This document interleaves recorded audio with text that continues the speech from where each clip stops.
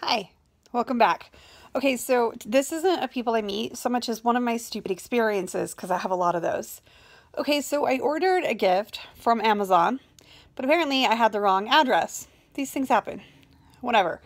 Okay, so Amazon then tells me we can't send this package to this address, and I'm like, okay, then send it to the shipping out, send it to the billing address, which is me. And they're like, okay, well, it's too late to change the address. And I'm like, okay, then just return and refund. And they're like, we can't return it without the actual product. Well, what do you want from me, man? Whatever, I guess I just ate 40 bucks. Grr, annoying. I do stupid things all the time, which is, again, probably why I meet these people. Once it was really hoodie, and I used to work in grad school. I worked at a paper route, not like the kind on your bike. This was like I was putting 80 miles on my car every morning. And so I would go in at 2 in the morning to go put the papers in my car. I got really good at the over the car throw, land right on the side, on the middle of the porch throw. I was amazing at that.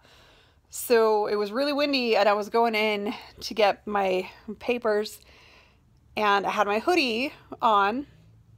And so I didn't have my very good peripheral vision, and the garage door was usually all the way up, but this time it was halfway down because of the wind, and I walked right into it because I didn't have peripheral vision. Awesome.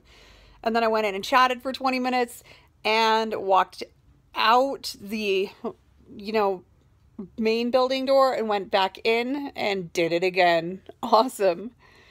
And then another time I accidentally backed into a family's name, like a big bear holding their name.